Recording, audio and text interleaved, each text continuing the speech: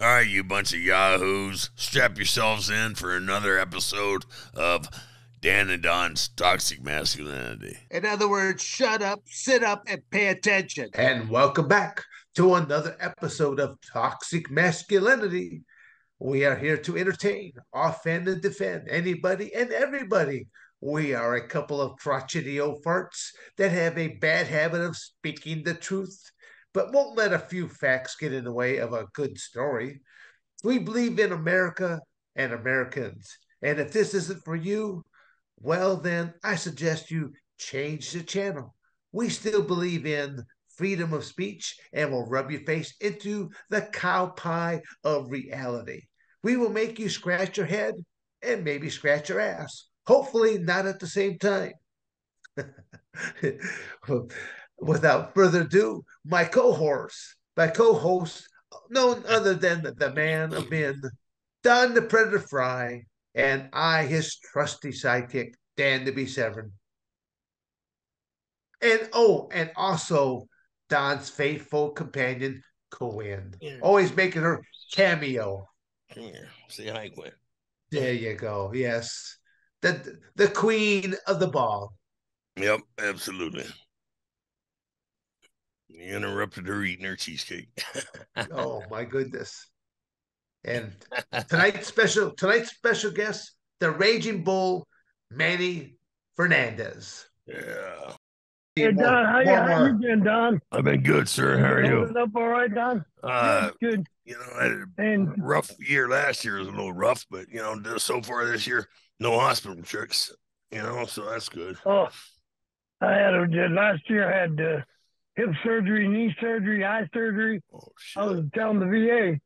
I told the doctors at the VA, how much more surgery am I going to have before I get all this done? Well, we still got to do your neck and your back. I'm like, God dang, why don't you just turn me into a piece of metal? I got so much metal in me now. Yeah, I got more metal in me than you go. Shit. But Manny, I'm glad that those are things that you're talking about right now, because the reality is people don't realize they say, well, you did that professional wrestling thing. And it's kind of like going, and people like going, well, because I always have, like, when I travel and I do a lot of these appearances there with Don and stuff like that, I have like the NWA belt, so I have a professional title belt, but then I have right beside the UFC title belt. So everyone always recognizes a UFC title belt. They think that's really cool, and then they see NWA. They're like, what does that stand for? And I go, well, it stands for the National Wrestling Alliance, and then I have to educate them as what. And then I tell them, well, it's much like what you see on television. And then they always say, well, you mean that fake stuff? I go, well, don't say the word fake. I said there might be a predetermined outcome, to it. Is kind of, but I would say that these are some really special athletes telling an incredible story with athletic maneuvers, the way that they're being picked up, the way that they're slamming, crash, bang, boom. I go, most professional wrestlers don't realize that they're doing the most basic fundamentals of martial arts, break falling. They're trying to land on as much body mass as they possibly can so they can dissipate impact. But the reality is they don't always land correctly. They don't always you have to put your body into somebody else's hands and pray that they know what they're doing, because if they screw up, it's not them who's going to get hurt. You're going to get hurt. Well, you said the magic words there, Dan. When I started, I wasn't like most people. I don't know how you got in, but pro wrestling came to me when I was playing football at West Texas State University, because all the guys that came out of that university were big name superstar pro wrestlers, the Funk family and Bruiser Brody and Stan Hansen, Bobby Duncombe, Dusty Rhodes, Dick Murdoch. You could go on and on. Really? That all those people came from that same area? Yeah, same school. Yeah. That one university. Yeah, we all came from that one. Tully Blanchard. Wow. I mean, it was a bunch of guys that I was like you. I wrestled amateur most of when I was in high school and stuff. 2 times SPL champion, freestyle all the time. That was wrestling to me. And then when I got into service, went into special forces and stuff and all that, it was a different kind of thing that, like I learned in defending myself hand-to-hand combat how to land. It's almost like you're saying how wrestlers are, in our land, just like, martial arts. You just try to take the blow away, as far as being tossed, you try to take as much blow away as you can, landing properly. And people don't understand that. We had a motto when I started. The old school guys had a motto: "This is my life. I put it in your hand, and you take care of it. This is your life. You put it in my hand, and I take care of it." That's how they worked. Yeah. Yes. That was their livelihood.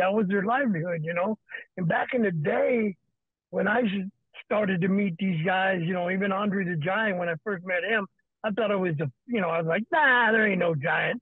No such thing. A guy can't be that big. And the first time I set eyes on him, I said, holy crap. Damn, this guy is big, But, these guys believed in the wrestling that had to be put on in the old days was 80% go and 20% show.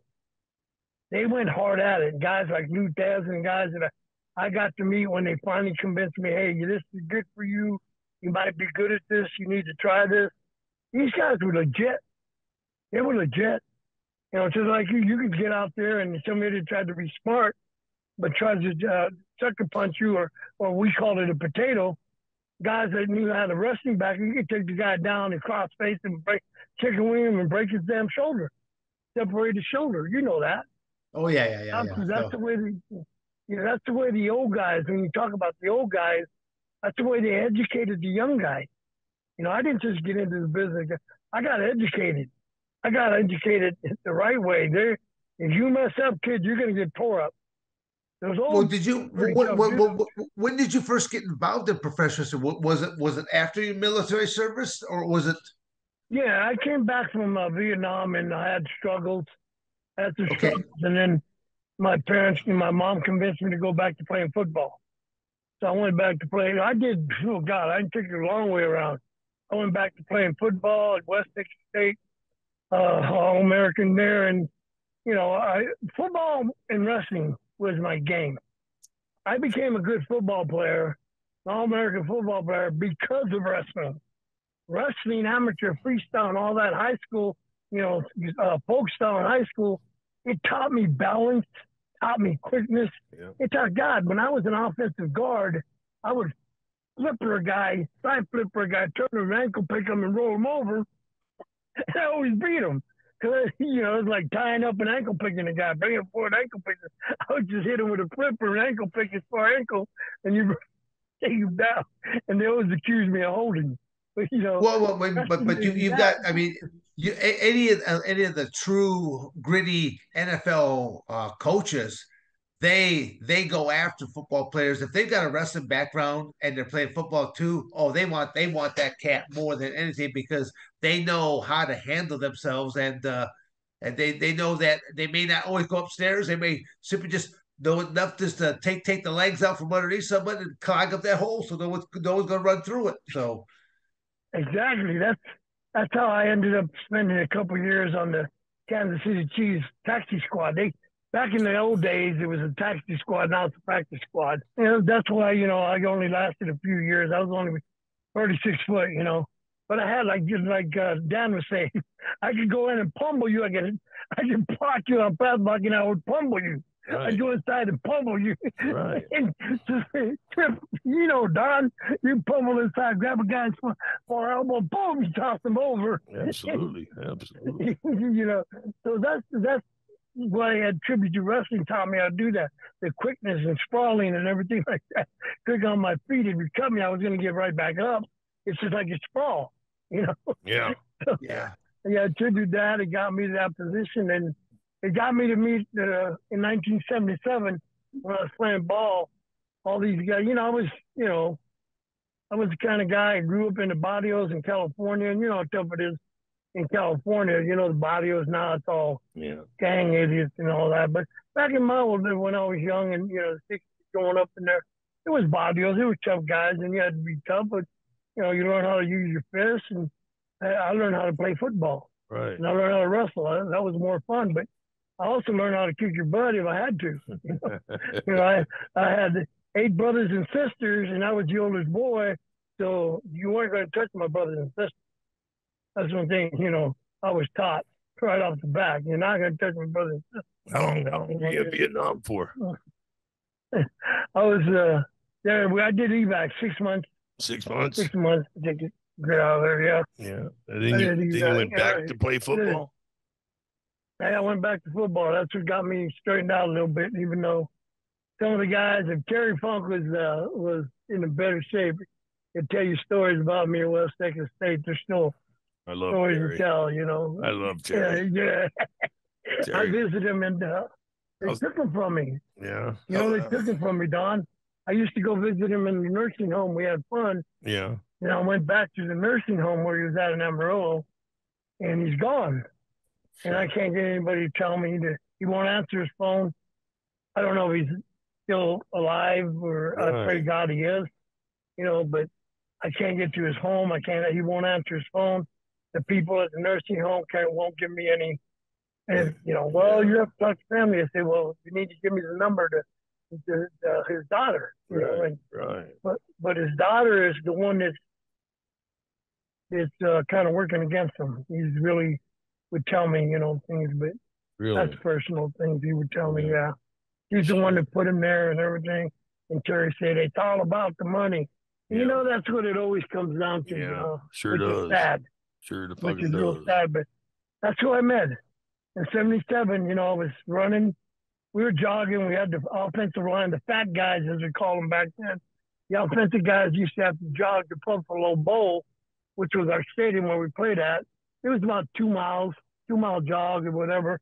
And we had to go right through the Double Cross Ranch. It was a side road. We rode good. That was Terry Punk's ranch. Yeah. And, you know, Terry was a big booster, big time, but he still is. Him and Dory still big boosters at West Texas State, even though Terry's, you know, I don't know where Terry's at now. I just pray he's still with us. But they were big boosters, and Terry would ride his horse on purpose and jog it up and start yelling at everybody, you know. Bring it up, back. So I was jogging alongside of Kelly Kaninsky, who was Gene Kaninsky's son, who used to be the world champion, whatever. Right. And I was jogging alongside of him, and I said, "Who the hell is that effing idiot yelling at us?" And Kelly Kaninsky threw a fit. He was like, "Oh my God, don't you know who that is? Oh my God, don't you know who that is?" Okay. I don't give a damn who that is. He ain't got no right yelling at us. Riding a horse. That's how I got introduced to Terry. Yeah. You know, and Terry and Dick Murdoch became really close friends of mine. And Terry and then Dick Murdoch would take me to bars, especially Whiskey River, and I'd get in good bar fights. And they loved it. Yeah. They would do it on purpose. I finally woke up and realized, oh, these guys are just doing this on purpose. Yeah. to find out if I was tough as everybody said I was, you know. Yeah, Terry's one of my favorite. Terry's one of my favorite people on the planet, man. He really is. Yeah, well, great one. He picked a great one. He trusted me enough, and that's how I got into it. But you know, I've always known what wrestling was, so they understood that I wasn't, you know, I would protect it. Yeah. If you said something like Dan was saying, and people say it's fake back when I grew up and I was starting, and I was in a bar and somebody come up and say it was fake, I showed them it wasn't fake. Yeah, I showed them it wasn't fake. Yeah, absolutely. Yeah. Well, I'm trying to think. There's a television scene where was it Andy Kaufman that got slapped down or something like that? There was a scene on with the talk show host, and where when he was working with Jerry the King Lawler.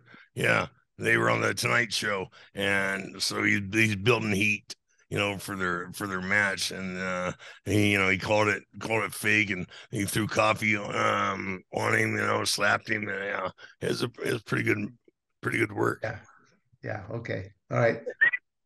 Did you like that? Yeah. God, did you really like that? Yeah. I kind of thought it was ridiculous. Yeah. I liked it. I thought it was funny. You did? Yeah, it was funny.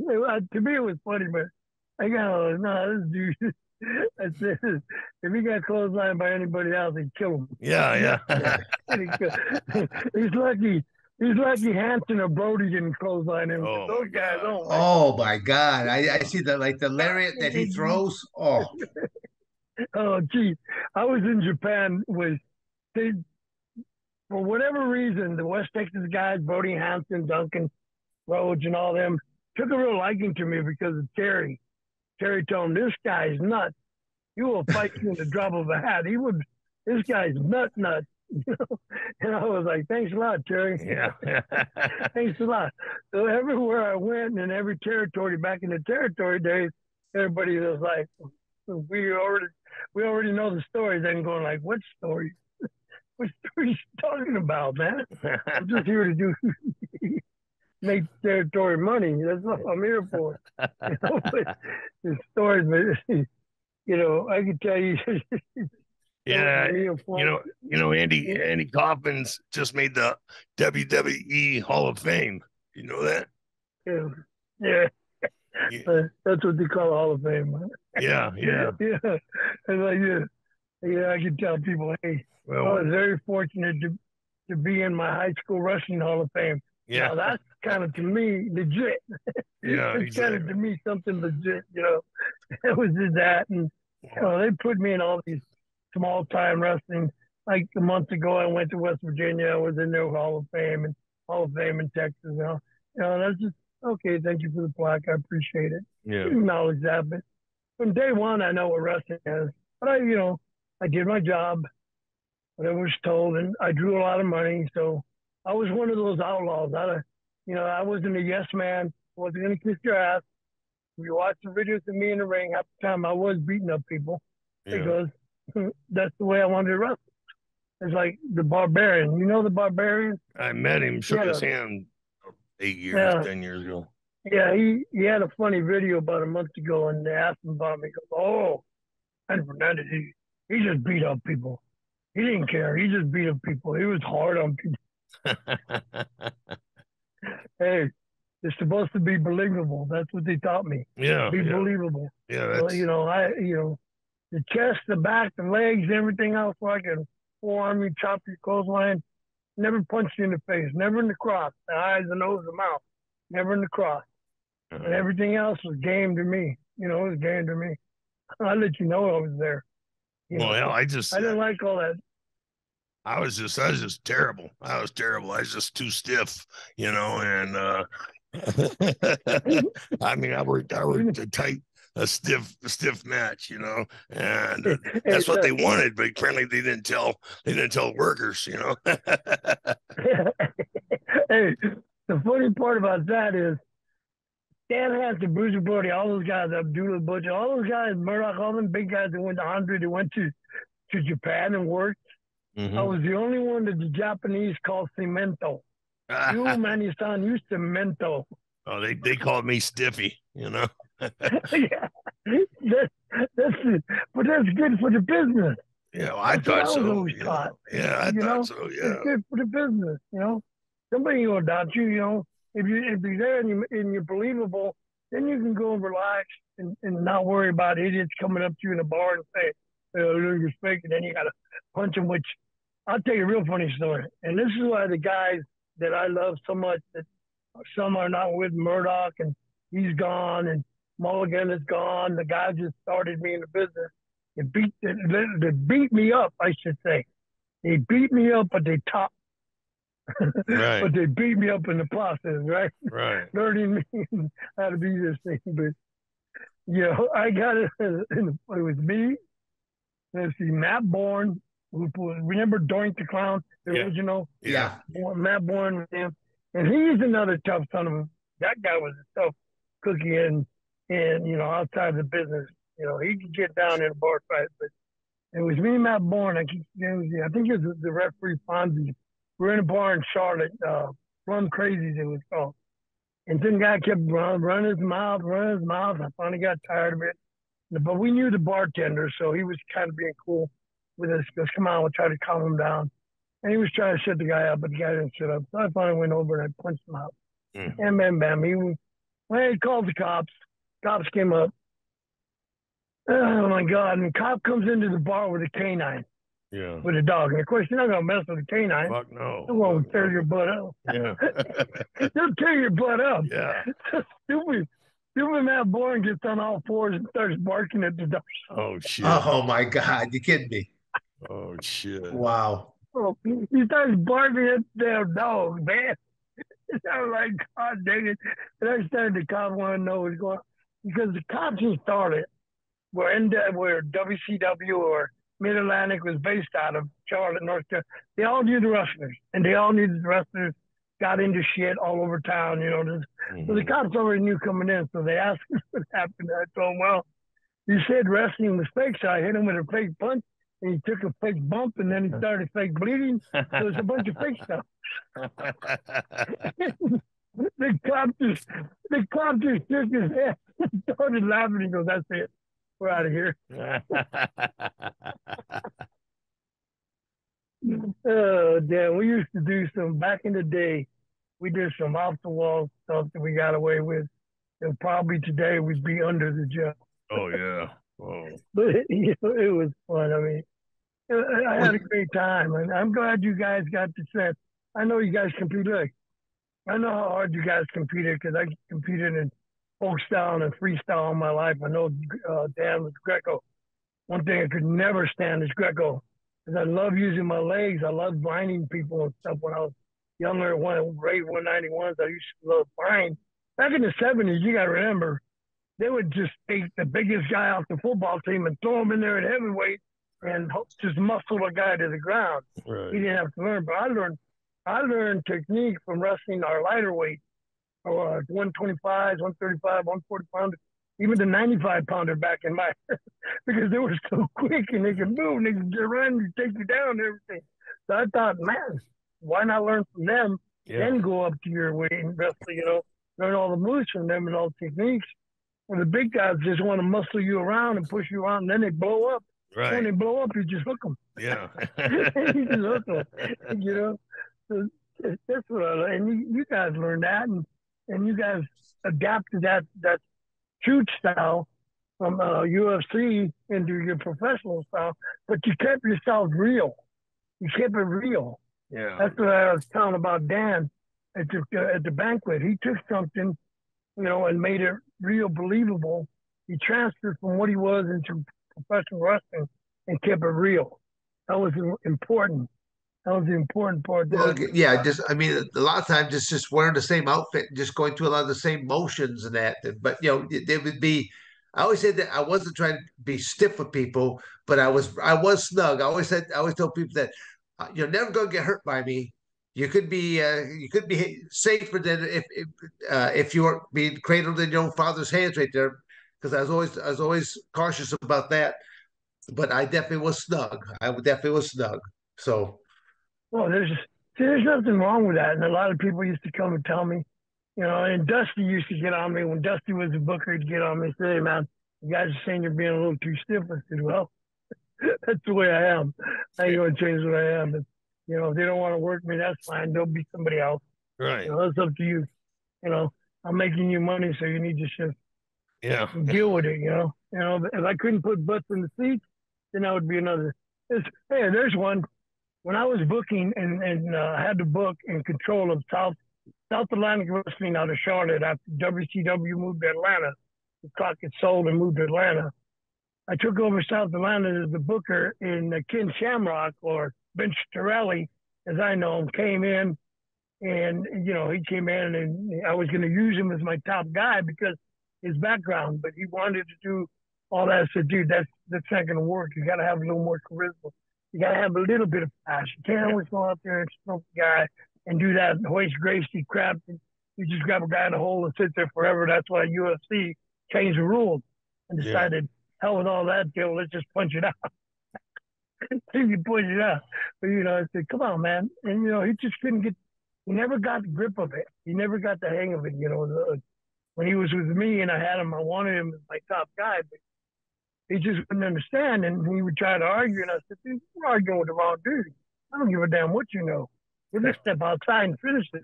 You know, I don't give a damn if you kick my ass, but we'll just step outside and decide what the hell's going to happen. I mean, So he didn't stay long with me. He stayed a couple months and he took off. He went back to UFC or whatever it was called back then when him and Horace Gracie was laying on the ground just in boring to death. Boring. I know it was a suit, but it was boring as hell. Yeah, when you guys got it, Dan put a stop to that shit. Dan came in and changed that real fucking fast. No, that's what I mean. That's what I love. That's Dan took it and made it something. You know, that's what I was trying to tell him. I said, you took another thing, brought it to our sport, but kept it real because you changed the UFC from that boring. I got you in this Horace Gracie old player, and I'm like, shit, I hate this. Now it's like, all right, dude, kick his ass. Yeah. You know, now I could just watch and enjoy, you know. Whenever you guys get bored, I don't watch it. But that's wrestling the same way now. It's like, you know, I was reading the last time I talked to Terry was Christmas. I went by Christmas, the week before Christmas, spent a little Christmas time with him. And that's all we talked about. He says, can't stand watching wrestling. You can't stand seeing. That's when he was a little more coherent. And he said, you can't stand it. It's going to hell. It's just not coming back. It's just too much flip-flopping and stuff like that. And I was telling him, yeah, I know. You know, and then after listening to that, I saw that Bret Hart video where he talks about modern wrestling. And I've been saying this for years. It's just there's no stories to tell. You're just out there flip and fly. You watch that AEW crap and those guys try to outflip everybody, break your leg, you get killed, you know. Yeah, there's no storylines. Yeah, there's no storylines. No storylines. You just want to, you know, like you say, flip and flop, you know, and see who to make the biggest, highest jump, you know. Yeah. How many more tables can you stack on top? Right. You can do a little flip and then the guy breaks. And the funny part is, and you know, and I laugh, I said, you're an idiot. He breaks his leg. You're an idiot. Yeah. And that's what you get. You know? Now you're out you're out for 3 months. Yeah. Fuck. Yeah.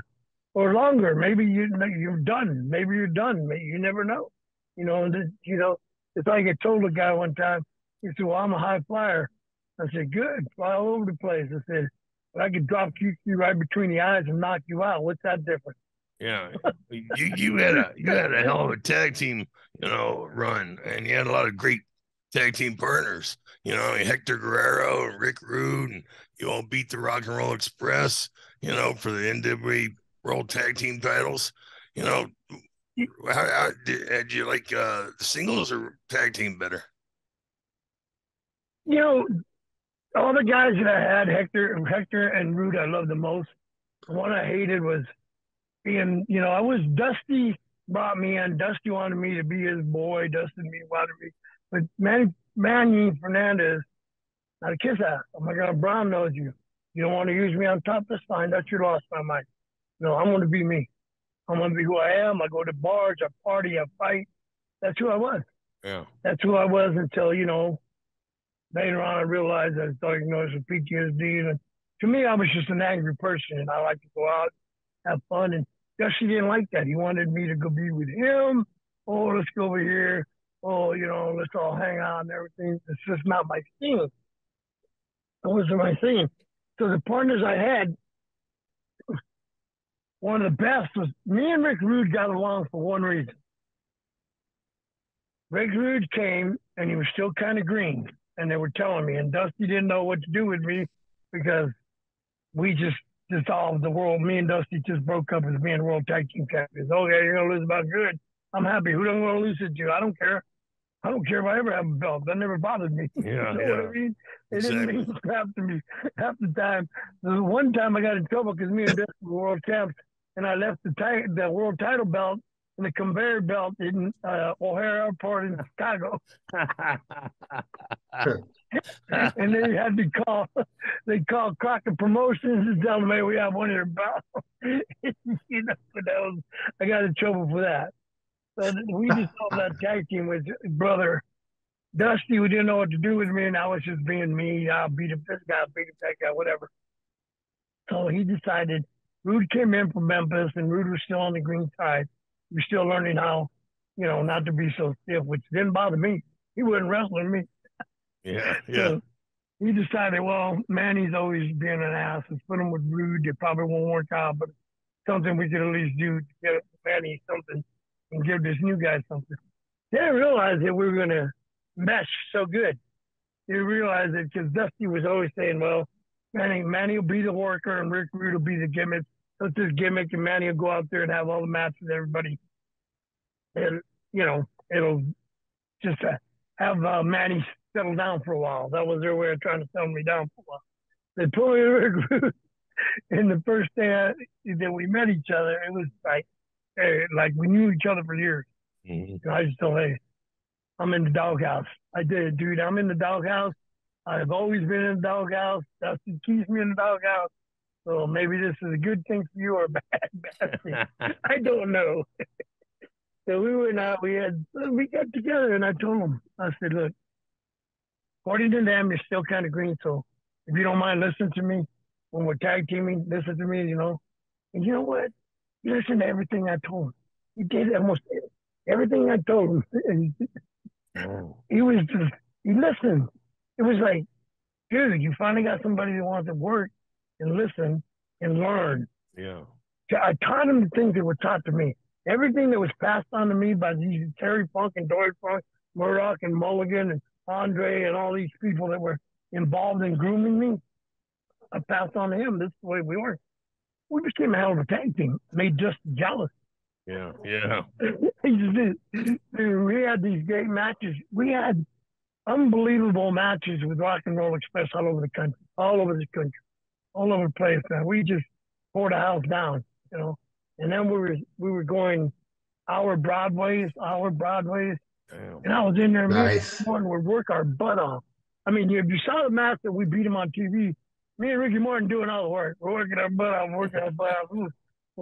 One time in Philadelphia, we went on Broadway in Philadelphia Stadium. And I was in there. Me and Ricky Morton must have been in there for 47 minutes. We were going at it, tagging a little bit. Robert and Rude would tag in, tag back out. Me and Ricky go tag in, tag out. So I'm getting tired. I'm looking at them going, God dang. Boom, boom, boom. We got the hour Broadway. Go back. People go crazy. I go back and tell Rude, brother, come on now. We're going to have to, you're going to have to share a little more time in the ring with me. Me and Ricky were out there for over 40 minutes. He goes, remember what Dusty said? He said, I was the gimmick. You were the worker, so you need it.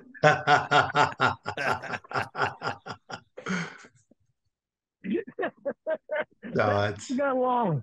I mean, that was awesome. That's how we got along. I mean, we got along so great when he decided to make that decision to leave because he was sick of Dusty's ego, which, trust me, if you ever work for Dusty Rhodes, it's all Dusty. Everywhere he went, he tore a territory down because it's all Dusty. Every angle, Dusty. And you bring a young guy in there to boost himself up. Myself, Magnum TA, whoever he feels could be hot right next to him, he's going to keep right by his side. That's the way he was smart doing that. It didn't burn him down, nothing. But Rude got tired of that. He got tired of the politics of it. It was all political. If we had Rock and Roll Express with world champions, we'd be mid-card because Dusty had to be top of the card and Ric Flair and all that. And Rude just got sick of it. He told me, I'm here. I called. Vince wanted to come. I said, hey, brother, we're in this business to make money. Wherever you're going to make money to support your family, go, bro. Go. What do you think about, Manny? What do you think about like this new internet era though now where I mean what I like about what you were talking about there is that you can work with the same guy over and over at different territories. And literally the more you work with somebody, you know better what they're good at, what they're not good at, and you know how to make them really shine, and you know how to interact with them properly to where you don't have to call nothing other than just go out there who's going over and what kind of a finish you want, and then you don't have to call. I mean, you go into some of these locker rooms right now, they lay out this match so detailed. I just it's like God. It's just way too detailed. I can't remember. I mean, they lose me after like the second thing. Like, okay, too many spots left and right. They go, you're a heel. I'm a baby face, and so be it. That's what it is. Yeah. But you know, we live in this era saying. of the cell phone though, and you could wrestle tonight, and you could be with the same worker the next night, but the match might be exposed because there might be someone there that is watching the match, might videotape the match, and literally be playing it. Yeah, I would have loved to have been involved in professional wrestling when it was the old territory out to where, yeah, you might be out west for a couple of years and you're working with the same group of people over and over again, but because it's a new house or you're going one town over, you can have the same outcomes and stuff like that. But it's just a whole different era then compared to what it is now. Yeah, Dan, you hit the point. I was very fortunate when I was young because of Terry. 8 months in professional wrestling, and Terry Funk dropped the Florida heavyweight title to me. 8 months. Wow. I wasn't even a year in the business. 8 months. And to me, the greatest that ever walked to a ring was Terry Funk, to me. Yeah. Okay. Yeah. And he did this for me because he told Eddie Graham, this kid can make you money. I'm going to put the belt on him, whether you like it or not. It's my decision. He did that for me. He believed in me. And that was unbelievable. And I had matches with him every town that we went, Jacksonville, Miami, and every match was different. Because Terry was somebody who was in the ring, out of the ring, on the street, backdrop from a U-Haul trailer into a trailer. Actually, we were fighting on top of a U-Haul trailer and he took a backdrop onto a trailer. I'm like, Jesus Christ, this man is nuts. Yeah. We were on the middle of the street, Armenia Boulevard in Tampa, fighting and cars breaking and stuff. I'm going to get killed. I'm going to get killed. I went from Terry Funk's craziness and everything was different every town. And then they brought in Harley. Dude, where I learned the most, they brought in Harley Race. Yeah. I wrestled Harley Race for the world title 15 times. Wow. All through Florida. And every single match was 1 hour Broadway, 2 90-minute Broadways, and none of them were ever the same. The only time we had a problem is when I was so excited, I went to hit him with the flying burrito. He said, I will duck and you take your bump. I was so excited that he let me try the flying burrito.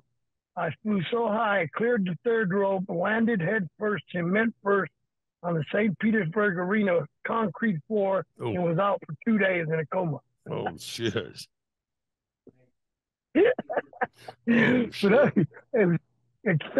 Harley Race. It takes you, and even if it was the same time, you come back, say, 8 hours later, you get in the ring and it'd be a whole different match. Yeah. That's what I learned about the old timers. Right. It was never the same. It was never the same. You can wrestle like we did. We used to call it the loop. You did a loop with a ball. When he dropped the Florida title to me, I had to do a loop. He went to town to town to town to town to town until we hit every town in the territory for the rematch. And it was still sellout. And there were still different matches. And you know what it was, Dan and Don? It was touch and feel. Yeah. Touch and feel, because you knew what was coming. All you had to do was touch him and look. And this means duck, and you duck. Yeah. You didn't have to say a word. Yeah. Never had to say a word. You got that good, and these old timers were that great. Yeah. They were that great. I worked with Ming a couple of times over there in Japan, and you had to keep your eyes on him all the time because you never felt him. He was such a soft worker. If you took your eyes off of him, you wouldn't know what he was doing because he's just so good. So fucking good. Yeah. That's the same problem I had with Superstar Billy Graham. Yeah. Superstar Billy Graham, big dude, muscled up. I mean, he was great. Yeah. When he was in our territory, he looked great. And I'd get in there and he'd front face lock me, flip me over, front face lock me. And I go, dude, where you at? Yeah. I got you, baby. It's okay. I said, no, dude, I can't feel you. You need to tighten up. Yeah. Please tighten up. No, baby. I got you, baby. I got you. I couldn't stand not feeling you. Yeah. I had to feel you, you know? Well, it's like Tony Banjo goes, Manny Fernandez let you have it. Let him have it right back. Yeah. He's not going to complain. Right. If he hits you hard, hit him hard. Right. He's not going to say anything. he's just going to sell and come back and get you again. You just got to keep up with him. And Charlie Blanchard do that. When I whacked the heck out of him because I used to hate him, he used to whack me back, and I didn't give a damn. Shit. He was the guy I almost got killed. Because of him, I got stabbed 8 times. Well, it was me and him. I got a bar fight like an idiot. I picked a bar fight with the Outlaw Motorcycle Club, and I got stabbed 8 times. Jeez. Oh, I told you I was an idiot. I was an idiot. Yeah. Yeah. But I do. It's a different. Dan is right. It's so different now. Yeah. I went, to this place over here. They call it, what do they call it? Oh, King of Sports Wrestling over here in Tyler, Texas. So invited me over there. I went over there because one of the guys that I trained when I trained R-Truth, Ron Killing, when I trained him, Mike Gunner was one of the students too. And he was about to sign and decided to sell off he was caught in that mix. I went to go watch him work some of these guys. I went in the dressing room and I'm listening to this guy and I'm going like, oh crap. Can you not just go out and wrestle? And they just looked at me all weird like they didn't know what I was talking about. Yeah. They were just going over this and that and this. Oh, I'm going to do this, I'm going to do this, and you do this, and you do that. I'm going like, what the hell? What happened to just grabbing a front face so I can tell the guy, 2 elbows, 1 tackle, 2 elbows, 1 tackle, get it again. Yeah. Whatever happened to that? You know what I'm saying? Oh. Simple stuff. Oh man, they try and line shit up for me. And I got a terrible memory, so it's just I'd be so tense, just trying to remember what the hell I was supposed to do that I'd just be too stiff from that, and yeah, and I still get lost, trying to remember what the hell to do. Yeah, it's a whole different world. I've never watched wrestling. Never, I don't have wrestling memorabilia in my house outside of my amateur stuff. I don't have pro wrestling stuff. I don't have pictures up or anything. These plaques I get from these people for Hall of Fame induction stuff, they're in my closet. They're in my closet. My better half always tells me, "Why don't you ever put this stuff up?" Like, for what? I already know what it's all about. I mean, outside, my service and my memorial plaque, my Vietnam memorial plaque in my bayonet. That's about what I got in my house. Yeah. To this day, I'm thankful that I met the people I met in professional wrestling. Great people, you, Dan, you guys came in, and when it was about the time to take that political change with Vince, that was one thing I stand by is when they tried to get me up to New York, I just told them I wasn't interested. I wouldn't work for Vince. Yeah. I knew that wouldn't last anyway. It wouldn't last, so I wouldn't give the guy the pleasure of firing me, or I would have walked out. I've never, in all the years in the profession, in all the territories I worked in, nobody ever fired me. Nobody ever told me. I gave them my notice. Yeah. I'm done here. I'm going somewhere else. Wow. I've had that honor. Yeah. I wouldn't. That's a rarity. That's a rarity. Yeah. I wouldn't let Vince have that honor. Yes, I would him. Because I knew the bastard would have fired me anyway. Yeah, absolutely. Absolutely. I wouldn't sit that, but yeah. I went up there with Scott Ferrazzo to interview with him. And Scott was a used car salesman, and he told him, "Well, this is what Don and I are going to do. This how it's going to be handled, and we're going to do this and do that." That they escorted us out of the fucking building. Oh Lord! There's so many. The thing is, when I was still training guys, and one thing I'd give Vince credit for is when I would call up John Cohn, the talent director, whatever they call him. Yeah. I'd tell him, hey, dude, I got a couple of kids that, you might want to look at. They're pretty good. And because, I mentored JBL and Booker T and Stevie Ray, I trained and mentored them, and I trained R-Truth. And I had so many guys, Homicide, and all those guys that were tough guys in there. And a low-key mentored all these guys. when I told them I had people that would like to come and try out, they never denied it. They always let me in, and William Regal always treated me very good. Oh, William Regal was I love Steve, man. He's great. He's great.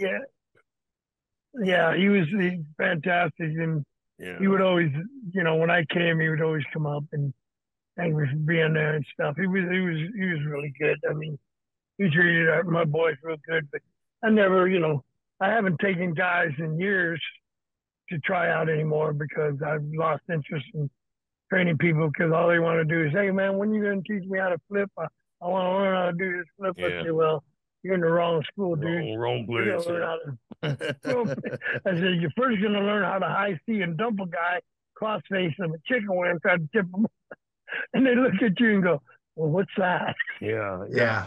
No, we were Manny, you would love my training facility because they all start off on wrestling mats. They don't get a chance. They actually have to earn the privilege of going into the ring, and they will start off on the wrestling mats, and they have to pass 3 blue mat matches. Now, what a blue mat match is, it's just a blue mat that's the same size as what a professional wrestling ring is.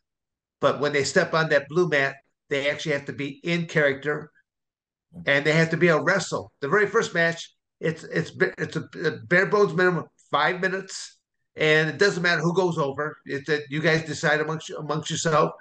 But they have to step on this mat. You realize there's no ropes, there's no turnbuckles. It's just a blue mat, 16 by 16, and they actually have to wrestle, change hold for hold, reversals, the whole 9 yards. How many shows have you been at, Manny, that a ring rope breaks or something happens to the ring itself? I've actually been at shows before where the ring never showed up. And now and this was at a high school, they rolled out the wrestling mats, and all the flyers were like going, what are we going to do? And yet all of my guys and myself, we're good to go because we know how to wrestle. Yep. You're exactly right. I've been to the occasion when we used just a high school wrestling mat, but you're doing the same thing I did. I don't allow them in the ring until they're like I told a guy, I could snatch an arm and get 10 minutes out of snatching that arm and making so many different holds because I learned how to amateur wrestle when I was young. And I can teach you the same thing so you don't have to worry, well, how about me doing a crossbody or learning how to do a sunset flip? And I said, well, when you learn how to work a hold, like the old timers used to do, work a hold and know how to use that hold and work the hell out of it for 10 minutes and extend the match where it's going to be 20, 10, 15, 20 minutes, then maybe you can learn all that stuff. Till then, learn how to work in and out of holds. Yes, we're getting this. Working in and out of holds. Got it made. Yeah, that continuity of you attack that arm or that back or whatever, and then okay, they might get to the rope or something like this. Okay, the referee breaks you. Okay, but then if you come right back to it again and come back to it again, people see. They see the tenacity that you have. They see that you're continuously to attack your opponent there, and you're strategically keep going after that arm or that leg, or you're weakening that joint. So I guess I think what we're trying to say is we're making professional wrestling make sense in a crazy ass world anymore. Trying to tell a story. You're telling a story. You're telling us you're going to try to tear this guy's arm off because you want to take advantage of him only being able to use one arm. And you let the guy out. He breaks it for a minute. Looks like he's going to bam, and boom, you're right back into it. Right back into that severe hole. Right back into that chicken. Right into the cockpit. Whatever you got to do, you let the guy survive for a second. It looks like the people, oh, he's got a chance again. Oh, no, he's back in it. They don't understand that part of the story. That's what people want. They're sitting there at the edge of their seat going, oh, he's almost out. Oh, he's out. He got him back. They don't understand that part. They have nobody tells them. They have no psychology whatsoever. They don't understand what the meaning of psychology means. They don't understand. They think that the people want to see let me see a triple axel. Everything. That's good for women's gymnastics. I mean, that's all great. The girls look great doing all that, but you're doing all this, and the guys are getting hurt, getting their heads cracked open, I kind of broken legs. Oh gosh, I don't. In all my years of pro wrestling, I never seen anybody break their legs. There was a couple of taters by mistake. I mean, even with my flying burrito, I broke somebody's nose. I broke Wahoo's nose, Wahoo McDaniel's nose one time. All he did was break mine back.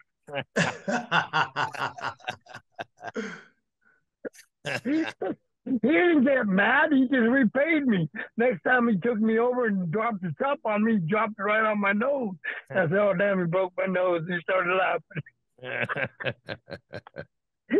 That's the way it was. I mean, but, there was mistakes made. There was a lot of potatoes that weren't meant, but it happened. So you just get a receipt and you expect it. Yeah. You respected it, and you respected the guy for doing it. There's no big deal, but you didn't go out there and, oh my God, I'm gonna do all these tables and then I'm gonna break your leg. What good is that? Yeah. Yeah, that's believable. You got a broke leg. Oh well. What if that broke leg ends your career? Mm-hmm. They don't realize that. It's like, it's like me. I get frustrated. I go to these group meetings for PTSD. I get frustrated. I got service connected from the military for my combat service, but they only give me 75% service connected, which is good. I make a good living. I don't worry about, having to go anywhere to wrestle or anything. I do a couple conventions. I'm going to one next week in New Jersey, 4 days. But I don't worry that I have to, live on wrestling, keep wrestling like Ricky Morton wrestling until he's 80. Why you got to wrestle until you're 80? Geez. After a while, it's just you're done. Hey, grab a grip, get a grip on life. You're done after so many years. You're out there, but you're going to be 70 years old, and you're out there beating kids that are 20 something. That's not believable. No. You know what I'm saying? That's not believable. But see, I get frustrated because of pro wrestling in my 2 years of NFL career, I can't get my other 25% from the service to be 100% service connection because of pro wrestling and the NFL. That's frustrating. It's frustrating to me because, I think I should be 100%. But, I was a pro wrestler for 40 years. I can't deny that. Right. I can't say, oh, I didn't do it. No, I didn't do it. Well, I only played in the NFL for 2 years. That's not, but that counts against me, so.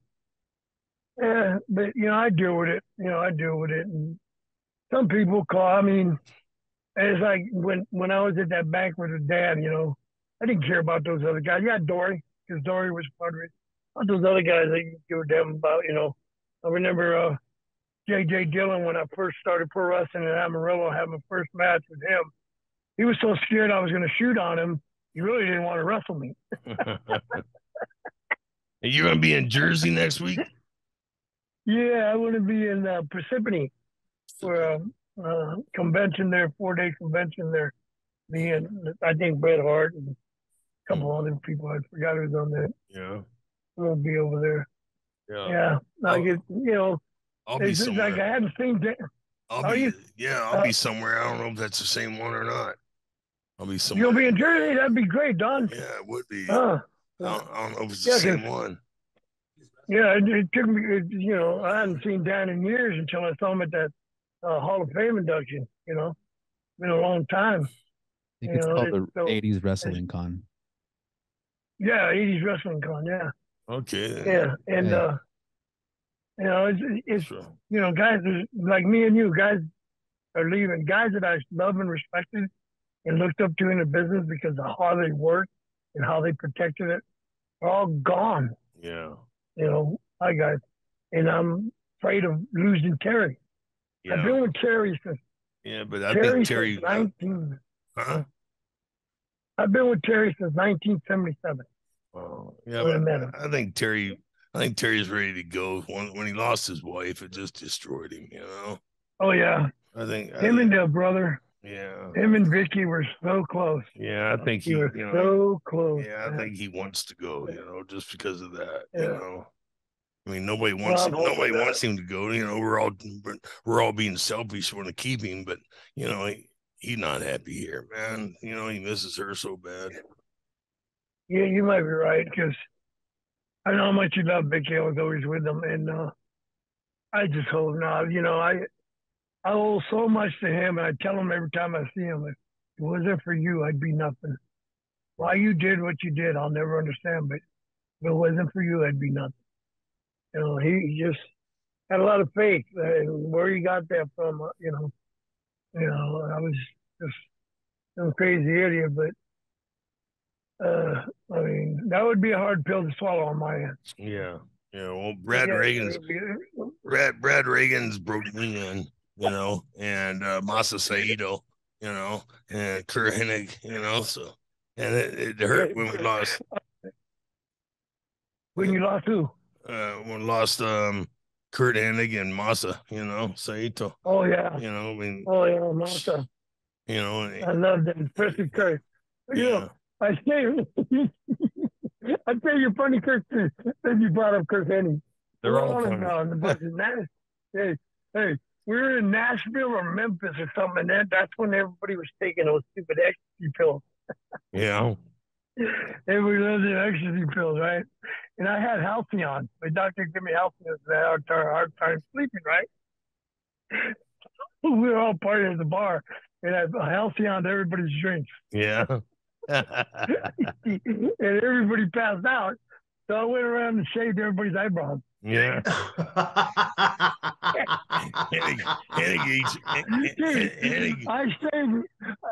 saved Kirk Henry's eyebrows, and when he was so pissed off when he came to the airport. He had two bad legs. He H-bombed me on the beginning of a flight over to Japan, and I didn't wake up for 2 days. You know, shit. I didn't. Oh, cool. You knew about H-bombs, huh? Oh yeah. Dude, Kurt was so mad at the airport, and I was like, dude, what happened? I'm telling you, man, them nasty boys got everybody last night. So I didn't think Kirk was going to do what he was doing. He went over and beat the hell out of him. I ain't kidding you. He was so pissed off. I never told him the truth. Knobs needs to be jacked around a little bit. I love that goofy fucker too, boy. Brian is great. Yeah. But Brad Rangens and me, we had a good, you know, Greg Goddard couldn't stand me because I would always tell him, you're a piece of shit. I don't like you, you're a piece of shit. Yeah. While and Ray Stevens are trying to make this territory, and we were doing good, and then you came in trying to be a hot dog. You're a piece of shit. Jeez. And I would just pick on him all the time when I was in Minneapolis. And Brad come in there, and I had met Brad in Japan. Me and Brad had the greatest relationship in Japan. Yeah. Because Brad was awesome. Yeah. And me and Brad were in Japan when they brought the Russians over. Hashimikov, Stersov, the Olympic world champion, all them guys that came over to New Japan to train, right? You know some of them names, I'm pretty sure. And me and Brad were like, damn. And Vader was all paranoid because he didn't know how to work them. I said, just work like you work anybody else. England. Do not do you? But nobody really smartened them up. You know? Yeah. So the Russians and me and Brad were having fun with them. We were trying to smarten them up. So we weren't worried about them shooting out there, right? So we were showing them simple moves, toppers, like grab a headline. And the Japanese caught us and they were pissed. No, you can't do that. So me and Brad had this good relationship going with Russians, and we had a tag match with it. So me and Brad thought about it worked, and the Japanese got mad. But we had a good match with them. So me and Brad became close, right? Yeah. So when Brad come back in Minneapolis territory, Greg Gagne was just like, oh, wow, I'll just get Brad Rangens and he'll show me. And you know how tough Brad is. Yeah. You know how tough, you couldn't even break Brad down. Fuck no. Brad Rangens gets a 4-point stance. You're not breaking Brad Rangens down. He was like a fire hydrant. Yeah. He wasn't going nowhere. Yeah. And Greg Gagne. Okay, I'm going to tell Brad. Brad's going to mess up Manny. So we get out there. And Greg's looking out the door and he's thinking, oh, yeah, Brad's going to tear Manny up. And we tie up and I grab a headline, take him over, and I looked over and Greg started smiling.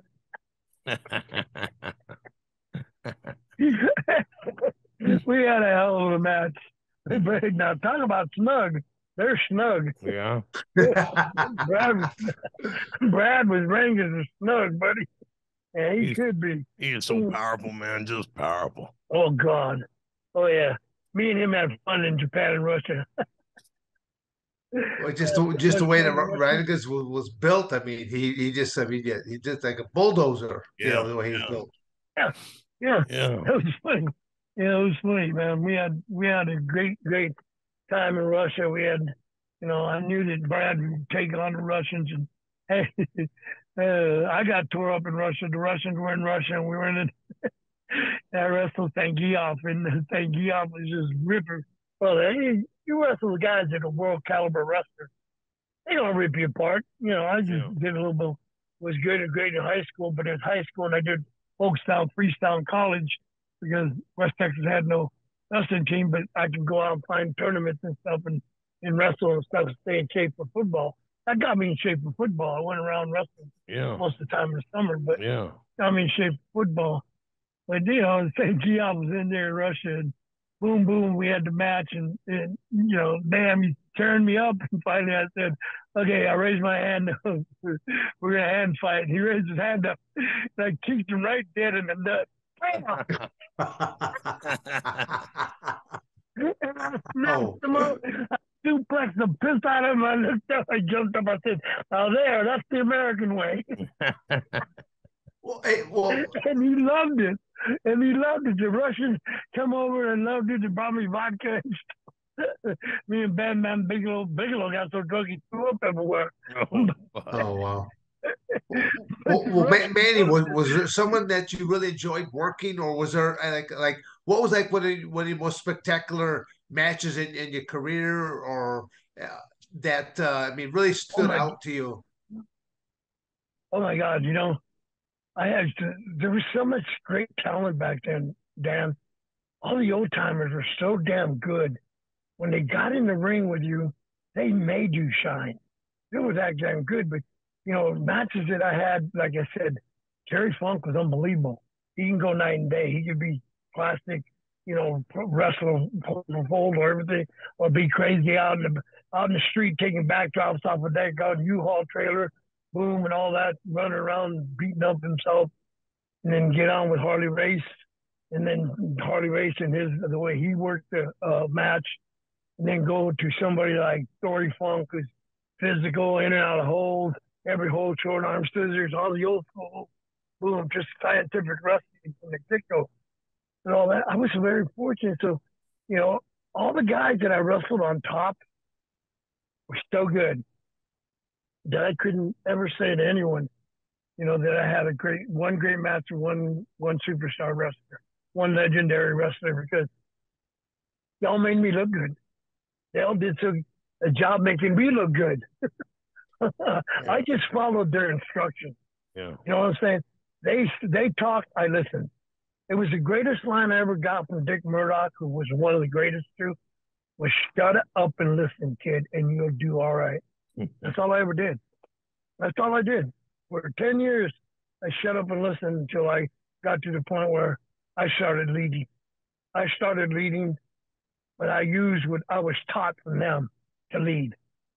I could never say, I wrestled Murdoch, I wrestled Harley, I was tag team partners with Andre and had fun with him, Dick Slater. There were so many, Dory Funk, Terry Funk, there's so many people, even Bugsy McGraw was great. I mean, there were so many. One of the best times I had in my life was Don Morocco. Yeah. Don Morocco was one of the greatest guys. He used to put Quaaludes in my mouth in the middle of the match. By the time the match was over, I'd be like, and he'd be going, "Hey, he's selling like crazy." Wow. I was a rookie, and it was listen to the old timers. That's all you got to do when you learn. And when I once they said, "Open your mouth," all of a sudden, I'm going. But Don Morocco was fantastic. Him and I had even big Ernie Ladd. I had some fun matches with Ernie Ladd. I mean, there were so many guys when I was a young guy growing up. I was fortunate enough to be on top to work these guys. They were unbelievable. I mean, today you don't have that. You don't have that nurturing. You don't have a guy who's been in the business and worked every territory and got over in every territory and carry a young kid that they say potential in, that they know can make money in the business and make money for the company and everybody around them. Because back in the day, you had to put asses in the seats for the boys to make a payday. They got paid by what you brought in. If you were put on top, you were responsible for putting food on the table for everybody on that card. Right. And that's a big responsibility. That's a big responsibility. And, you know, I put on my shoulders at an early age.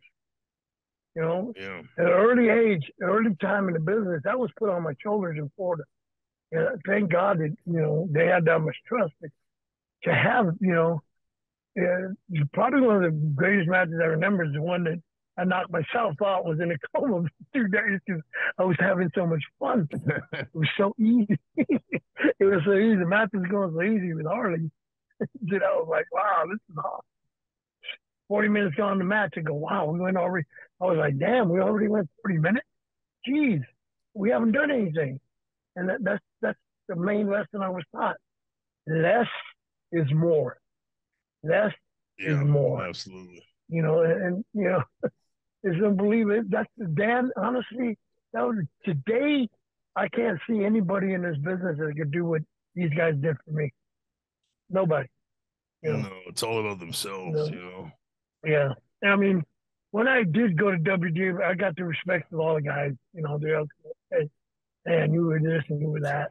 You know, you know, and I appreciate that. And, you know, it's good respect. For a guy like William Regal, Steve Regal, whatever, I call him William.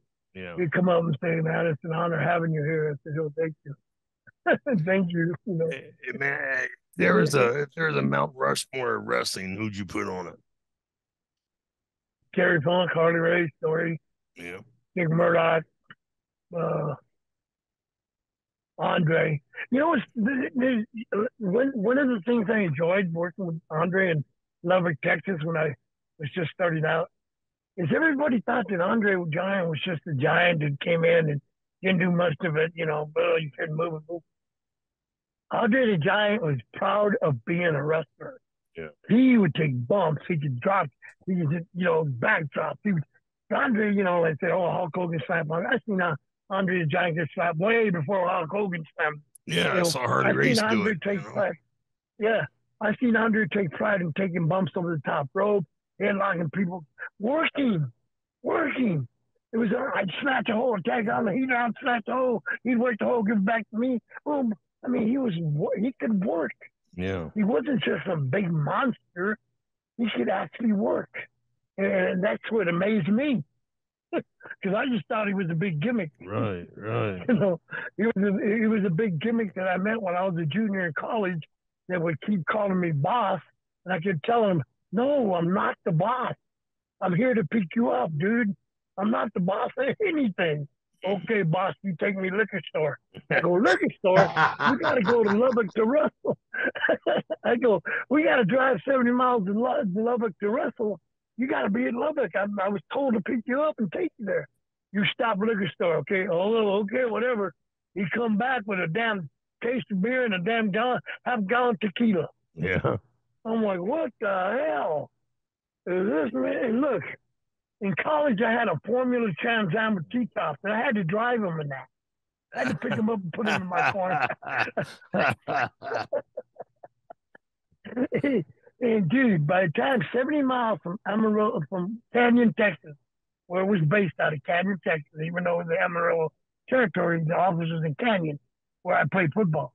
And by the time we got to Lubbock, all the beer and tequila was gone. Mm-hmm. I go, this guy's going to wrestle? He's going to be drunk when he gets out of his car. He got out of the car, bro, and he walked straight as an arrow, nothing. I'm like, damn. If I would have done that, I would have been dead. Yeah. I heard he got on an airplane one time, bought all the booze on the airplane. Yeah. Were you on? I was on a plane with him to Japan. And I'm like, oh my! And he decided because he knew me since I was in college, and I would drive him around and stuff, think about driving around, taking him to eat and stuff. And so he took me out of business class, brought me up to first class. Brother, he got me so drunk, I couldn't get off the airplane. I couldn't get off the airplane in Tokyo, man. I couldn't get off the airplane. He was a great man. I had enjoyed him. I enjoyed all the old timers, man. I had so much fun with the old timers when I was coming up being green. I mean, all the ribs they pulled on me, Jack and Jerry Briscoe were awesome. I loved it to death. Those guys used to love to pull ribs on me, pee down my leg. And I knew it was coming all the time. But, you're a green kid. You just let the veterans do what they got to do. They're not hurting you. Right. They'd drop me off. We would all stop to pee. They'd jump back in the car and take off and leave me. Yeah. It's fun. It was so much fun coming up in that era. Right. Nobody got feelings hurt. Yeah, during that same time era that you're talking about, that I was first going over to the Japanese UWFI organization. That's what Lou Thez was heading up, and Billy Robinson. That's where I ended up meeting both of those gentlemen, and that was really great for me. I mean, I really I learned a lot just by sitting back and just get shut up and listen. Yeah, were they not awesome? Were they not awesome? I love Lou Thez. We were, I got in the ring. I would work out with some guys, and the dude would be there, and he'd come and get dressed out, and he would just hook me and teach me how to hook and everything. It was so much that I wanted him to teach me, but there's, the fans would start, getting that time. But before they came in, we'd be out in the ring, and Lou was so good, such a gentleman. He was such a great person, and he treated me with so much respect, because he heard, I heard that you came up with the funk. Yeah, I did this. But he was an amazing man. I had so much fun learning from him. He was so amazing. I wrestled an old guy. Well, he passed away so many years ago now, so you probably never heard of him. His name was Gino Hernandez in Houston, Texas. Yeah. And we had when I was working for Joe Blanchard, Tully's dad. We went to Houston, and I was the Southwest Heavyweight Champion, and I wrestled Gino Hernandez, and Gino was acting all stupid. He was all coked up before he got in the ring. Oh wow! He was all coked up. That's how he died anyway. He overdosed on that. He was all coked up and got in the ring, and when he still, I tried to shove him out. I hooked him. I said, dude, I don't know what you're on, but you're not going to come in this ring and do something stupid to hurt. And I'm going to tie you up in a knot. So he pissed me off. So I shot in a vine, cross-faced him, and winged him across. I figured for his waist better. Yeah. I couldn't, he was just moving and just like having a fit or a spasm, whatever. I couldn't. So I just hooked him. I had him hooked, and I was just choking him hard.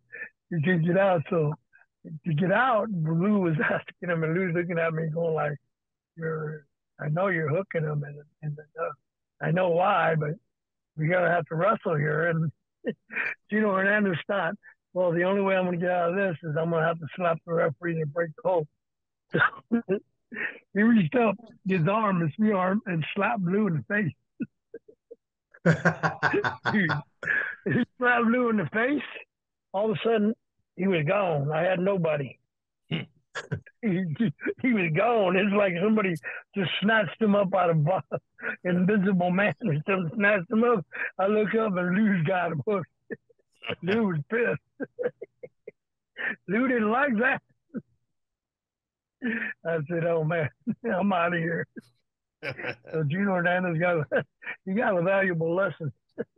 You didn't mess with Lou, right, Dan? No. Again, he was but you said it straight there. I mean, he was just such a good person. You just want to sit back and just kind of listen to what he had to say, and he had presence about him. So, yep. Oh yeah, he was. I got I'm glad you guys got to meet him. If you did, I mean, Dan, I was so fortunate to come up in the era where they were still around, and they were still doing. Lou was still doing a little bit of refereeing, and he'd come over and work with you a little bit and stuff. That was an honor for me. I got to meet and work with him, get in the ring with him. Some of the guys, those guys that would teach you. They weren't afraid to teach you. They weren't like, oh, I'm not going to teach him because he's going to hurt you. No, they had confidence that you in themselves more than anything, and what they taught you was going to hurt them. So that was a great thing about that. Well, Manny, do you have any kind of like social media? If people are listening to this interview and they want to get in touch with you to book you for speaking engagements, things of that nature, how do people get in contact with you? I don't do all that. I have Well, sometimes I'll tell well, you the well, truth. well, I don't. well, I guess what we could do there, we'll just simply we'll put something on into this toxic masculinity podcast that if anyone that's interested in trying to book Manny Hernandez, that to simply just contact us, and then we'll pass on the messages then to you. Yeah, I got that email. My better half gave me an email a while back. It's an easy email, mfragingbull@yahoo.com. It's just that. I'm not that bad. I deal with my issues. I go into group meetings with the VA and stuff. I still have issues, so I'm not that active around people. Even when I go to church, I have a little private room that I go and pray in, and kind of stay away from the people. I'm always jumpy. As I get older, I get a little more jumpy and stuff. And if you come up and spook me a little bit, I start to duck under high sea, whatever. One of my famous protections in bar fights is you swing, I duck under high sea, you jump right on your head. Well, okay. What was that email address one more time, Manny? mfragingbull@yahoo.com. mfragingbull. All small letters, little letters. Okay, and you said MF Raging Bull at yahoo.com. Okay. All right. I'm gonna be on the road. I'll be on the road a little bit longer. I'm just, I pick and choose when I want to get on the road. When I have good mental stability, yeah, I'll go on the road and meet people. And the main reason I went to New York to a convention was I wanted to induct you. So well, let me induct you. Because I had gone the year before because I inducted Terry and took Terry's ring. I had gone the year before, and when they said you were coming, I said, well, I'd like to induct them. No, I mean, no. That to me, that was just a real honor. I was very happily surprised about that. Yeah, it was an honor for me, and that's the reason I went. And I didn't, last time I went because I did that for Terry. But, yeah. Well, I get out every now and then. I just simply like the gentlemen that actually that run this because they're business people that are running it, and they're actually running it like a business, and they really but they all have a love for watching professional wrestling. None of them ever participated into it, but they have a real love for love of it, and they just want to help kind of save a piece of it.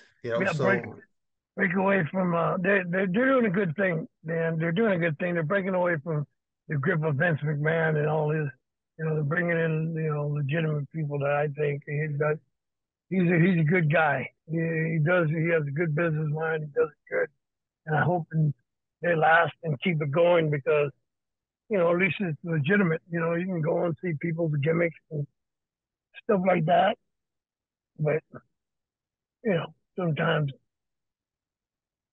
even as you're speaking right now, I'm just trying to look it up right now because I know they got another one that's coming up this coming summer again. I just don't see what the can't see what the date is offhand, or I might have passed it already. But I know that, yeah, because I've got it written down in my book because I wanted to go.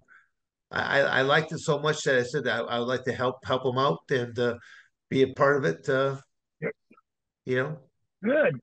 to help it get a little bit more attention. You know, come up with some ideas in that. You know, my deal right now is, yeah, I've been on the road almost 50 years. 50 years. Yeah. And, you know, my better half has been waiting for me to stop. She's been waiting 20 years for me to stop. I live over here. She lives over there because I can't stand California. It's got too many people for me. Yeah. There's just too many damn people in California. Yeah, they're all squirmy. See, Don, maybe you should be taking that as a marital advice right now. It works out better when you just are you are happier when you are away from each other. You know, fondness or yeah. Dan's right. Don's right. Don, you're right. You're squirrely. Yeah. I couldn't deal with them people. I went there about in 2015. I wasn't there a month and I got locked up. Yeah. I got thrown in jail. I got out of jail. I said, I got to get the hell out of this state. Yeah. I ain't going to prison. I ain't going to prison for nobody. No, it ain't worth it. No. Oh, yeah. You guys have been great, man. It's an honor talking to both of you, man. Thank you, sir. It's an honor. Hope to see you over the weekend. Partner up in New Jersey. Yeah, that'd be fantastic. Yeah, that'd be fantastic. And Dan, you take care of yourself. Both of you take care of yourself. And always believe who we are. Always believe in who we are. It doesn't matter what people think. It's who we are. Yeah. It's what you believe, not what other people believe. Right, absolutely. Exactly. Well, again, that's what you're left with yourself in your mind. But no, this was the MF Raging Bull at yahoo.com. Manny Fernandez. Fantastic. Appreciate you being on Toxic Masculinity this evening there. And we'll definitely make certain that we'll post that up to your email address in case anyone wants to book you for speaking engagements or whatever, that at least they know how to get in contact with you. Just never know. Thank you, Manny. Thank you very much. Thank you, guys, man. You guys have a blessed day. Yes, sir. You All too. right. Take care. Thank you for watching another episode of Dan and Don's Toxic Masculinity. You better like, subscribe, and share, or I'm going to come to your house.